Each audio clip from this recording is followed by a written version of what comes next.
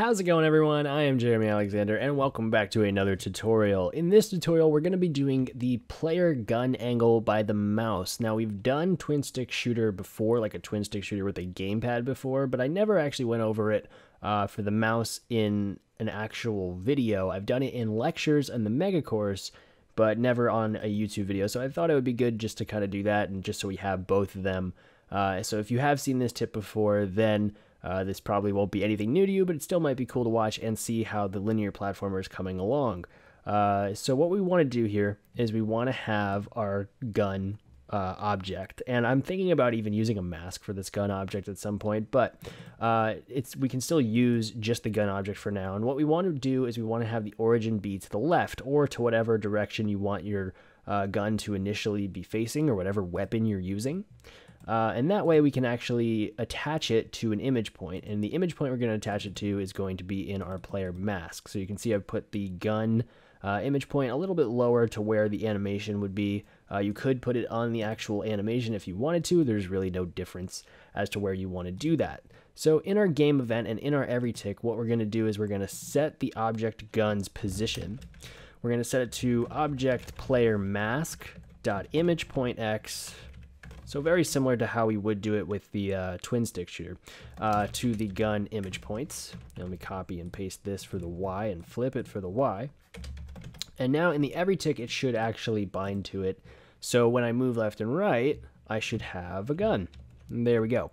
But what we want to do even more is we want to be able to rotate around the mouse. So what we want to do is we want to go to our object gun, we want to set the angle, and then we want to use the angle function, which compares two different objects. So we're going to grab self.x, so the gun's x and the gun's y, and then we're going to rotate it around the mouse.x and the mouse.y.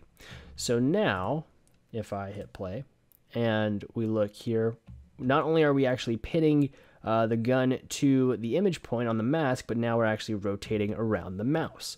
We're not done just yet though, because you can see that when I walk to the left, that doesn't work for us. Our gun doesn't flip, and it's just not working. So what we need to do is we need to go into our player group, we need to make a sub event here, and we need to compare two values under the system. We need to say if the mouse.x is greater than our object player mask.x, or animations, doesn't matter, then we just want to see what way they're facing. So if we're greater, we're going to be on the right hand side. Let me see if I can grab here. We're going to be on this side, and therefore we are not mirrored because this is default. If we are less than, then we are mirrored, and in this case we are flipped. So let's go to our game event, and we're saying if we're greater than, then our animations is going to be mirrored, not mirrored. Let me make sure I select that. And our gun is going to be flipped, not flipped, because we're already handling the mirror control with the mouse. So then what I need to do is I need to hit X on this event here. So if we are less than, we're going to copy both of these, and we're going to flip them. We are going to say we are mirrored, and we are flipped. And if I hit save, and if I hit F4 on the keyboard, which should bring up the last layout that I used, but I don't think I hit it hard enough, I'll just hit play. Now we can actually see our gun, and now we can actually flip properly with the gun. So it's pretty easy to implement this versus the twin stick shooter. And now we just have to shoot towards the mouse angle, and now we're pretty much done. There's really nothing else that we need to add. You might want to tweak for the image point a little bit, but we're done with our gun angle, and now you have these mouse controls. You're going to want to actually program in a way to disable mouse controls if you want to actually add in the gamepad or something like that, which is not hard to do. All we have to do is disable all this, so we can call this mouse control or mouse shooting control, whatever you want to do. You just disable that group and you reactivate the gamepad group, and vice versa. So that is it for this tutorial. I hope that you learned something out of this. If you haven't seen this tip before, even if you have seen this tip, we are still working on the linear platformer. I'm excited to be doing the first level soon. It's being broken down as we speak.